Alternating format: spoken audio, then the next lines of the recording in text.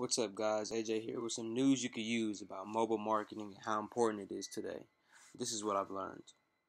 According to entrepreneur.com, the average time spent browsing on a smartphone per month is 87 hours in the US. Mobile devices have transformed how we consume content, making it essential that businesses change their marketing methods to account for the shift to the mobile trend.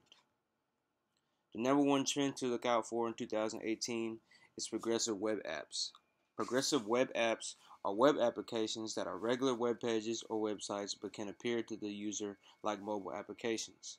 Entrepreneur also claims by 2020, PWAs will have replaced 50% of general purpose mobile apps, and by 2021, the world will spend nearly $1 trillion making the web mobile first. As mobile marketing continues to progress, so will the speed in which the web loads. Remember, we used to have dial-up internet? Now if a page takes more than 3 seconds to load, the bounce rate rises 53%. So optimizing your site for mobile to increase loading speed is essential in keeping the attention of customers.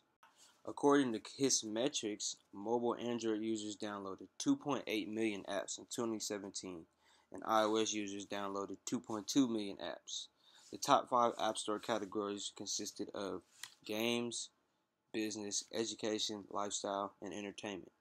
Kissmetrics claims mobile users are no longer interested in just one feature or function. They want an app to do more than one thing and to do it well.